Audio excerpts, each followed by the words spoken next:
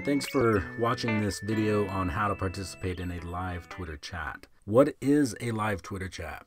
It's basically a scheduled time when Twitter users come together to discuss some predefined topic. They create an online discussion via Twitter by organizing around a hashtag, something like hashtag MacroSW or hashtag BlogChat or whatever the hashtag might be. The hashtag just makes it easy to aggregate tweets from different Twitter users to be able to follow a conversation in real time. Hashtags get used for a lot of different things, and so I'm not going to really talk more about what hashtags are used for. Just start by going over to twitter.com, sign up for an account. If you don't have one, it's free, and then you can start getting into some of these live chats, following along, learning from other Twitter users, and also learning about different topics that you might be interested in. It's a great way to develop your own professional collaboration network and engage in lifelong learning as well as professional development. This live Twitter chat, I'm actually partnering with the folks over at MacroSW. They have a website, macrosw.com, and they're a collective that are interested in macro social work practice and macro social work education. They do a lot of different things to help raise awareness about macro social work. They have a lot of different resources and other things that you can go and check out on their website. And thanks to MacroSW for partnering with me on my live Twitter chats for so many years now. So how do you participate in a live Twitter chat? Well, that's a little bit of what this video is about. You can also go over to my colleague Laurel Hitchcock's blog, Teaching and Learning in Social Work, and see how to participate in a live Twitter chat. There's a lot of great tips here for social workers and non-social workers alike. It was written a few years ago, but there's a lot on this blog post that is still pertinent today and can help you get acquainted with how to participate in a live Twitter chat. So for my live Twitter chat, I'm actually using this as an assignment in one of my classes. Students have been watching, or we watched the documentary film Inequality for All, and you can go to my own blog and see how I've used this film in my macro social work classes over the years. And we're going to be talking about this for our live Twitter chat that's coming up not too far away. Some of the things that you will need to do when you're live tweeting or engaging in a live Twitter chat is understanding the different tools and mechanisms that are used in order to engage in a live chat. So if you put MacroSW in the search bar here on Twitter, you will get some auto recommendations, and you'll also see top tweets, as that's the default setting right now on Twitter. But if you click on latest, you'll be able to see what the most latest tweet, this was 19 seconds ago, what the latest tweet is that includes that hashtag MacroSW. That's the thing that helps aggregate things together. You can also see I tweeted a link to my blog post with hashtag MacroSW. But when we actually engage in the live Twitter chat, we'll also use that same hashtag MacroSW. And if you keep clicking on latest here, this will keep on refreshing with everybody that's tweeting and including that hashtag MacroSW in their tweets. That's how it functions as an aggregator to create a stream, if you will, of all of those tweets. But in order to see that on Twitter, you have to use it here in this search bar, and you have to have that there and constantly clicking on this to see it update. There are some other tools, some other ways that you can go about following the live feed or the live stream. One of the best ways that I've found lately is to use TweetDeck. So if you actually are already logged into Twitter on your web browser, like I'm using Google Chrome here, but if you type in tweetdeck.twitter.com, then it should bring up TweetDeck for you. This is a service that Twitter bought a few years ago and basically organizes your Twitter into different columns. And you can move these columns around and adjust them into the view that you might want to see. You can create new columns like this one over here I created simply just to follow the hashtag MacroSW. And so you can see this is my home feed over here.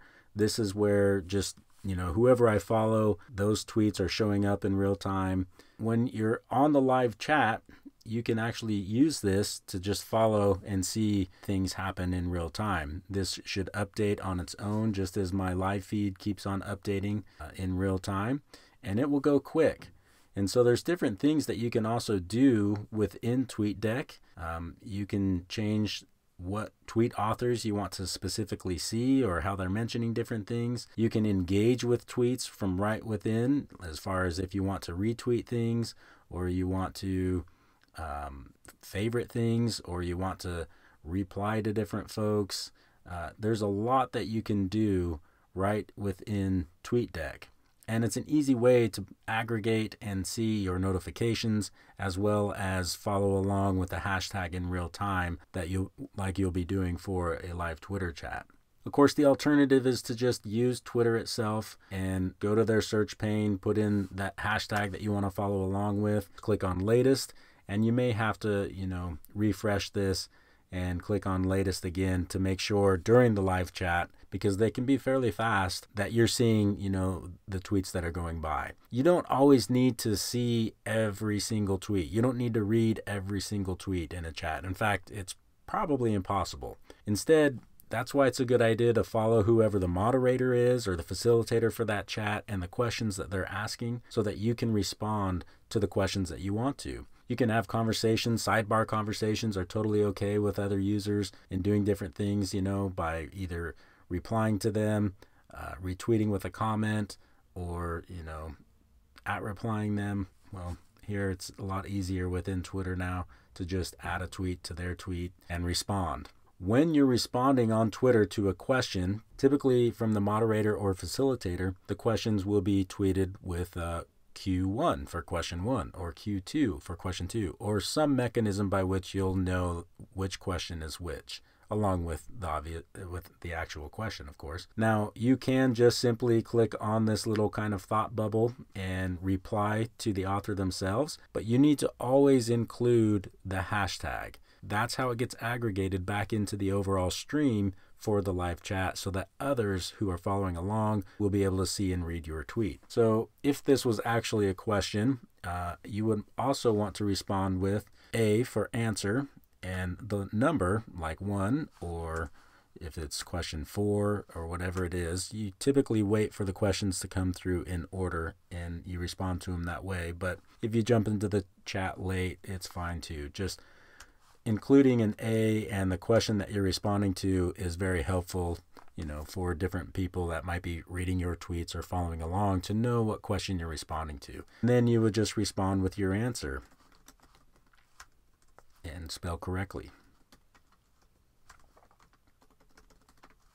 Include your hashtag, and then you would just hit tweet.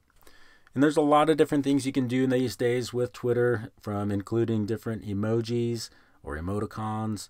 You can include different GIFs now, or memes. There's so much that you can do on Twitter to engage with other Twitter users. And so live Twitter chats have evolved a lot over the last couple of years because of these new mechanisms by which we can employ to engage with one another to chat. I hope that this has been helpful. Yeah, I'm going to discard that.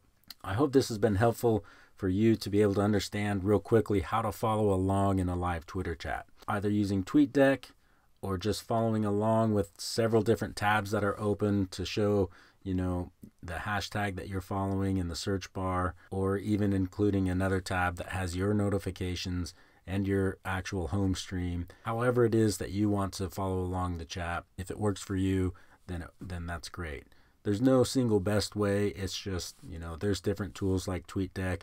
There's also another one that's called TweetChat that I don't use anymore because it's gotten kind of buggy. There's a lot of different ways that you can follow along in a Twitter chat. In fact, if you have a great way, go ahead and leave a comment down below here on YouTube, and something maybe that I haven't seen or used yet that other people might be able to find useful. So thanks for watching this video. Have a good day.